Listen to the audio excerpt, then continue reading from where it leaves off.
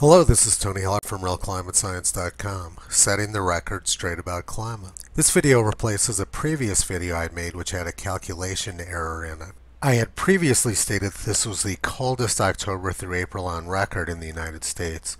That's not correct. The correct statement would be that afternoon temperatures in the U.S. were coldest in over a century. The 12 months from October 1st through the end of September is described as the water year.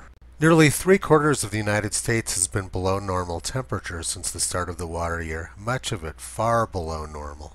The average daily maximum temperature in the United States from October through April was the coldest in over a century and probably since 1912. Nighttime temperatures from October through April were also very cold for the second year in a row, well below normal. It was probably also the wettest October through April on record in the United States. This is a map of precipitation. You can see that the entire country was pretty wet. I spent much of the winter in Arizona and it was extremely wet down there. Now compare that to the forecast which NOAA made. NOAA forecast a warm winter for the United States and drought in the West. They got everything exactly backwards.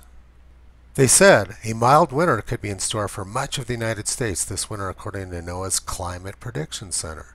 In the U.S. winter outlook for December through February, above average temperatures are most likely across the northern and western U.S., Alaska, and Hawaii.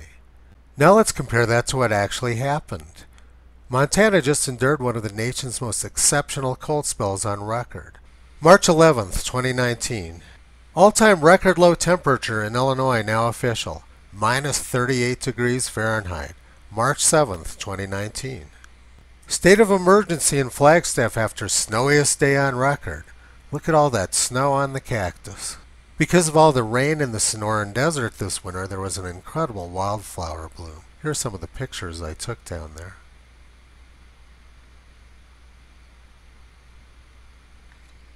I took this one on New Year's Day. It doesn't look too much like heat and drought to me.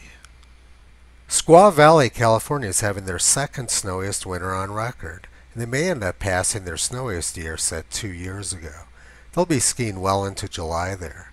Now compare that to 1960 when they held the Winter Olympics there and barely had enough snow to make the Olympics happen in February.